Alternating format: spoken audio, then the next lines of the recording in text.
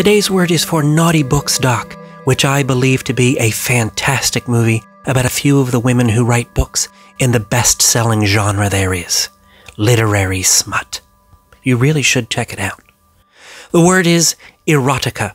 For Eros, god of a good time, it is spelled E-R-O-T-I-C-A.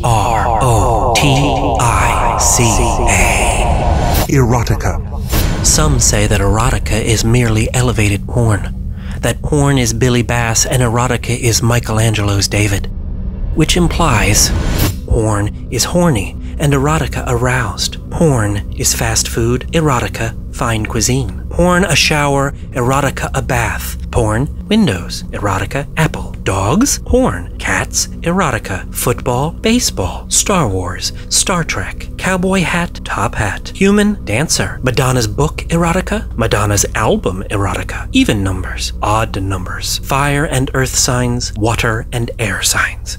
Tell you the truth, it's all the same and all good to me.